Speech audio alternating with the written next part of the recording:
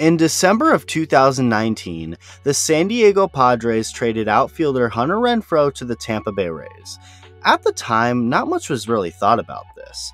Renfroe was a very solid player through the first 4 years of his career in San Diego, hitting 89 home runs with a 788 OPS in 390 games. The most notable thing about the Renfroe trade was the return for the Padres, with Jake Cronenworth being the most valuable thing they got, someone who has been a very valuable and productive second baseman for the Friars. Other than Cronenworth, nothing too notable came from that trade. Little did we all know, however, but Hunter Renfroe being traded from the Padres was the start of 5 straight seasons with 5 different teams. Renfroe ended up having a poor 2020 season with the Rays, getting designated for assignment by the team after the season, soon becoming a free agent.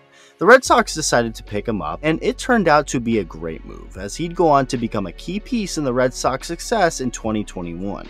Things were looking bright for Boston, and Hunter Renfroe looked to be right in the thick of their future plans. Until he wasn't. Just hours before the Major League Baseball lockout was implemented, Renfroe was traded to the Milwaukee Brewers for 3 players including Jackie Bradley Jr., someone who hit 163 in 2021. Weird and head-scratching for sure, but alright, on to Milwaukee he'd go, and he'd find even more success there, connecting for 29 more home runs and being one of the best hitters in a weak Brewers lineup that desperately needed some thump, and Renfroe gave them just that. The Brewers most certainly could use Renfroe in their future plans, so good thing they have him on their roster. Wait, what? They traded him too? Yes they did. In November of 2022, the Brewers traded Hunter Renfroe to Anaheim to join Mike Trout, Shohei Ohtani, and the Angels. What this means is that 2023 will be the 5th straight season of Hunter Renfroe wearing a different uniform.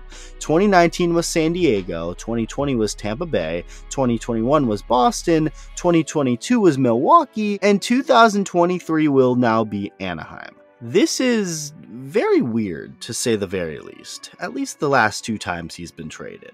It's not crazy to see that the Rays designated him for assignment, considering he just wasn't very good in 2020, but after a really productive 2021 season, why would the Red Sox trade him? And then after an identical situation in Milwaukee with the Brewers having a really good season, why would they trade him?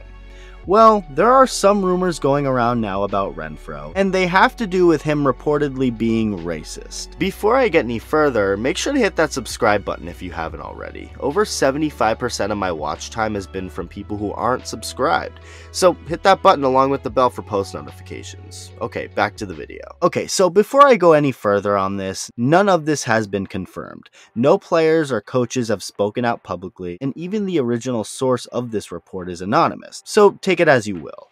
There is a Reddit user who goes by the name of O who claims to have a family member who works for the Brewers.